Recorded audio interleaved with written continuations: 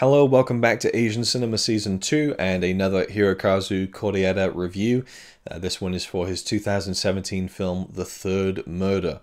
And this is kind of sold as Kore-eda's courtroom drama movie, which seems very out of line with a lot of his recent work. And unfortunately, that's why Connie didn't join me for this one, because she doesn't like courtroom drama films. And as I found out in watching The Third Murder, there is probably about 10 minutes of courtroom scenes.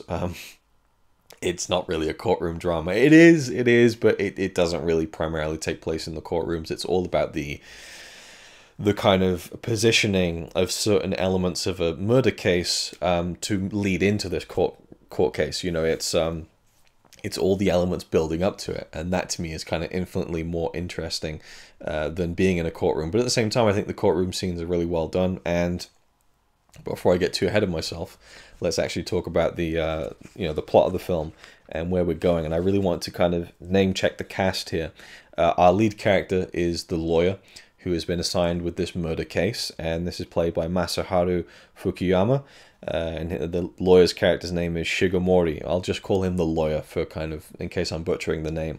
And at the very beginning of the film, we open with a man hitting someone in the back of the head in this kind of riverbank setting with a wrench, and then he kills him and lights his body on fire. That's the beginning of the movie, The Third Murder.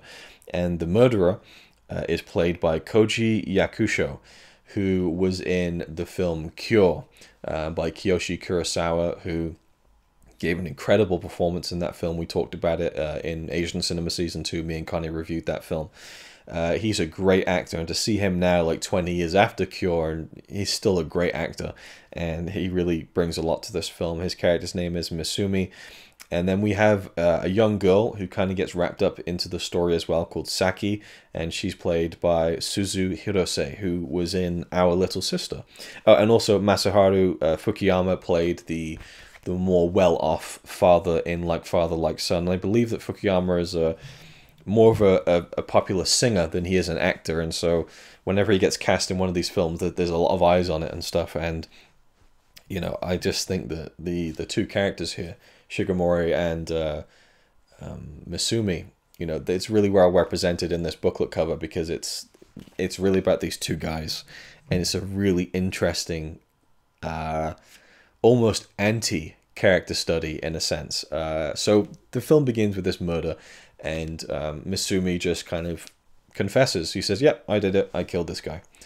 So Shigemori, the lawyer, he comes in, and he's been tasked to defend him in court. They're like, he's confessed. So it's the job of this lawyer to kind of get Misumi's sentence lowered. And this is where when I was watching the film, I was thinking, oh, this is really grimy. Like, he's trying to help a murderer. I don't like this. Is that all the film's going to be? Or is there going to be some leeway with his character, with the lawyer's character here? Is he going to feel some semblance of kind of guilt or remorse or any kind of, empathy for the family? And at the beginning, it seems like not, because they ask Misumi to write an apologetic letter to the family of the man that he killed.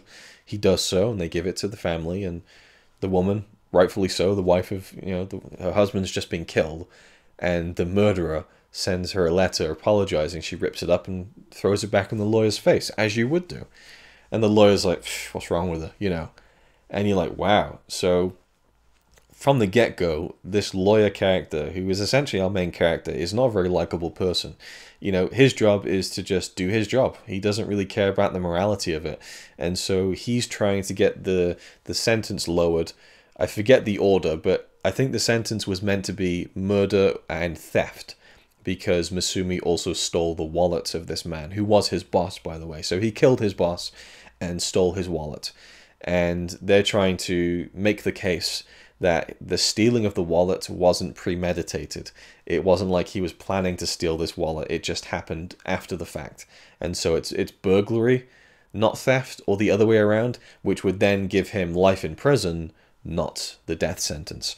It's all about escaping Misumi from, or getting Misumi to escape the death sentence. And so the lawyer is going around speaking to people and trying to kind of figure this out and finding a way to kind of, nudge this case open a little bit and give Misumi, his life in a sense.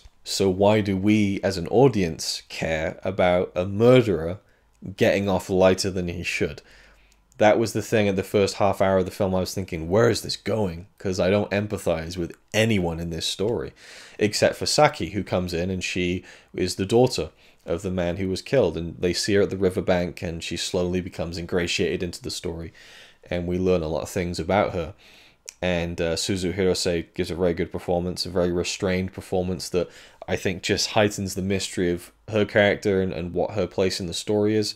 And then we have, of course, and I forget his name, but the actor who plays Masumi, Koji Yakusho. He is a great actor. And what is so interesting about Masumi's character is that he confesses to murder at the beginning, but every time he tells the story of how he killed his boss, he changes his story. It's always different. And they're trying to figure him out, and there's loads of scenes where they're sat behind a glass window, and he comes in, he sits down, he's very polite, he has a smile on his face, and he tells them a different story. And they're like, you know, why did you do this? And then it comes out that, well, I did it because my boss's wife paid me money to kill him. Now it's like, okay, so this is not a kind of random murder. This isn't a murder of I wanted to kill my boss. It's I needed the money, or I was pressured into it by his wife, and now she's an accomplice. And then all these other different like theories start coming out, and now you're thinking as an audience member, what is the truth? And you're trying to discern the truth from all the kind of pieces you've been given so far, and it becomes a minefield. Now you're in the zone of the lawyer. And what I loved about the film is that the lawyer, Shigemori, he begins to get wrapped up in this case, and he begins to get so invested that by the end of the film, he wants to believe that Masumi didn't do it, and he wants to help him get off. Not completely. I mean, there's a point where he's involved to the point where... I mean, actually, no. Apparently there is no evidence. There is no physical evidence. It's all in the confession. And I don't know if this is a commentary on the Japanese legal system or not, but there is a moment where he changes his testimony, his confession, and the judge is kind of like, well, we should really do a retrial because this changes everything. But, you know, we're here now, you know. It's really rough. And I don't know if this is the case. It might be where sometimes the course of justice is perverted by different interests, right? And ultimately, this film doesn't really give you an answer. And that's a really intriguing concept for a film like this, because we have the opening scene that shows us Masumi murdering his boss. It's plain and simple, you know, and yet, did he do it? You know, at one point he says he doesn't. At one point he says he does. And there's a point where you see the murder from a different perspective and another character doing it. Does that mean that's the truth? Or is that what the lawyer is imagining? You know, because we delve into those realms where the lawyer is getting... Shigemori is getting so wrapped up in it that he's thinking things through. He's thinking different avenues. And is that him thinking it? Or is that us seeing the truth? And it's up to you to decide in a way. Or it's up to you to... you know, think what you want. And I feel like it's a mystery box that can never really truly be solved, and that's kind of the point, right? And that's just really intriguing to me, and I can see why this is disappointing to some people I've seen on Letterboxd. That's usually the way that I gauge a film, in terms of like wanting to know what other people think. I don't go to IMDb's score, I don't go to Rotten Tomatoes, I go to Letterboxd, just regular Joes, regular people, what do they think of this film? And it's very middling, very, no, this ain't it, you know. And it is an interesting kind of footnote, almost, this film, in Kore-eda's 2010s output. You know, from 2011 to, you know, now, he has made almost exclusively kind of family drama movies that have been all excellent. And this is something that's very different. It's much grimmer in tone. It's you know, it's a much different story, much different feel. And I love that. I love that he decided to take a stab at something different. And, you know, 2011, he did I Wish, which is a very charming film about two young brothers. Then we have like Father Like Son, which is about families and blood and what makes us family. Then we have Our Little Sister, which is, again, does blood make family? And it's a very sweet and moving family tale. After the Storm is about a father and a son. And then you have this, which is about a murder, and a lawyer who doesn't seem to have a conscience, learning to and growing to have this conscience, and being utterly rattled by how he is invested in this man's case, and wanting to believe that maybe he didn't actually commit this murder, and maybe I can help him. And then you move to 2018 with Shoplifters, which is another film about family, and does blood make family? So this film, The Third Murder, is very much at odds with Kore-eda's 2010s work throughout this past decade. But I like that about it. I like that it's kind of I think it's the diamond in the rough. I think it's a really great film. It's a very slow film, and it's very cold, actually. I think that's why people struggle with it, because it's so opposing to the warmth that you feel from the majority of his films over the past 10 years. I think it's a very different feel and flavor, but to me that just made it a bit more interesting. And there is a scene towards the end when Shigemori and Misumi have this kind of meeting. Usually there's like three lawyers. There's our main character, Shigemori, then there's a slightly older lawyer who has more experience, and a younger lawyer. So you get those kind of three generations, and I liked all the side characters in the film too. There's some very good acting going on. But then you just have Shigemori and Misumi face to face, and at one point you're literally seeing the reflection, kind of, their faces are overlapping each other very slightly as they're locked in this intense kind of conversation. And it's about the truth, you know. There's been so many different pieces of the story that Misumi has given to these people, and this lawyer in particular. And Shigemori is just like, just tell me the truth. Just give me the truth. I need the truth. I just want to know at this point. And he's moved as he's saying this, like he's so wrapped up in it. He's almost getting upset over this thing. And Misumi, you know, gives his response, and it's a wonderful piece of acting between both of them. And I would like to dig into more of it and go into spoiler territory, but what he says, the way the lawyer reacts, I mean, it's just dynamite filmmaking, I think. Or acting, I should say. But kind of drawing that performance out, and the way that it is shown through the window, and the kind of the reflection shot is just, that's the highlight of the film, is the reflection shot with Misumi, and then the reflection of Shigemori's face like kind of overlapping his. And you see these two men's minds are really just kind of, they're almost becoming one. That there's such a connection between them that has kind of grown almost, you know, outside of Shigemori's will. But he has found himself so drawn into this. And then there's also Saki and how she plays into everything. And there's a lot to dig into and discuss, but I'm going to leave it there because I don't want to spoil anything. And, you know, the way that the film ends is just kind of one of those, well, what do you think? You know, kind of turns the camera around back on you, like, what do you think? So that is a frustrating way to kind of round off a story like this, where it's all about searching for answers. But I think the central theme of this guy, this lawyer who, again, started the film with seemingly without a conscience. I don't want to say that. It's not like he was completely heartless, but he'd become so into the routine of just defending people who've probably committed murder or very bad things, and defending them. And he kind of, I guess, built up a wall around himself where he learned not to care too much about the morality of that. And in this case, he just could not escape becoming involved. He could not escape feeling something for this case and for the people involved, and maybe wanting to believe that there was more good to the story than bad. But then in the case of, you know, if Misumi didn't commit this murder, who did?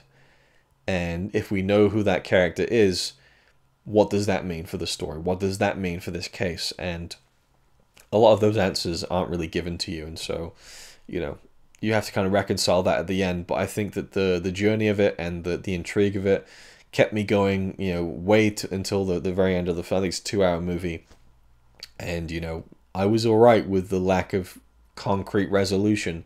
It's one of those films where it felt appropriate, and there are these cases where you don't get that concrete resolution in a case. You know, you get maybe a half truth that ends up, and again, the judge and kind of just saying, well, let's just tie it up here.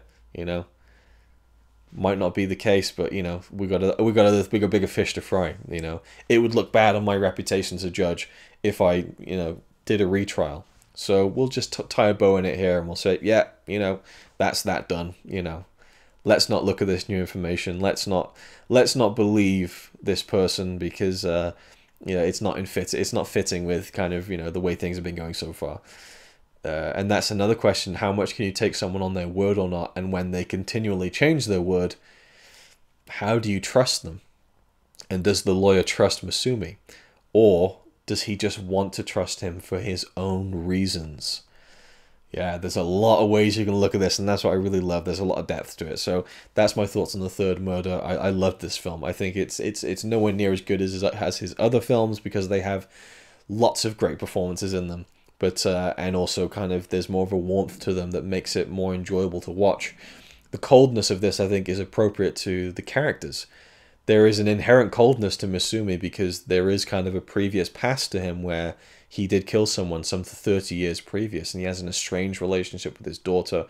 And I did love how Saki came into the film. I don't want to talk about it really at all, because that kind of goes into other things that kind of are quite dark and also, you know, would spoil things, I think. But yeah, so there's a coldness to Masumi, and there's a coldness to Shigemori the lawyer as well. But I love how that coldness was kind of chipped away throughout the film, but you're still left with the notion that, did he really change?